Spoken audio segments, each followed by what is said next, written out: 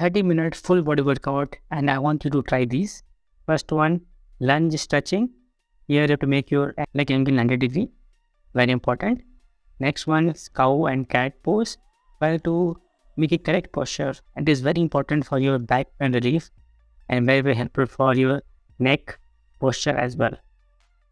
Next one is a bird facing dog pose. Important for the shoulders, back and everything. Next one, lunge stretching. It is important for the leg toning. Next one, toe touch. Here you have to touch your toe by bending forward. Next one, head to knee. Try to touch your head to the knee. Next one, pike push up. Good for the shoulder, upper chest, and push up. Everybody knows this. This is for the chest. If you like the video, please subscribe the channel.